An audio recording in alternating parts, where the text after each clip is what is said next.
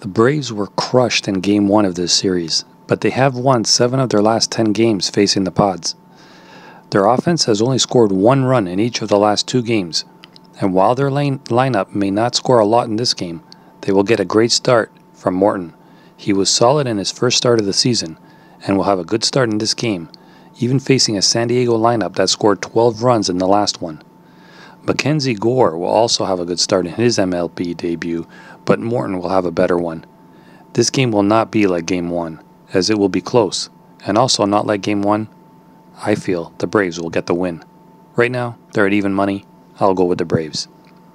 The total for Game 1 of this series went over, but I'm going to lean towards the under in this one. The under has been the winning pick in 11 of the last 16 games between these teams. Morton had a good season debut, and he will pitch very well in this one, even facing the Pods, who lit it up, scoring 12 runs in the last game. Mackenzie Gore is one of the highly touted prospects for San Diego, and will also pitch very well in this game, which is his major league debut. Game 2 will be a pitcher's duel, and because of that, I'm going to go under.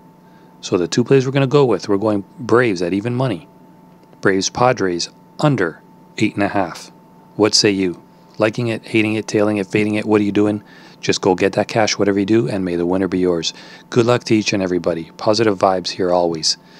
Take care. We'll see you in the next video. This is Trending Rabbit.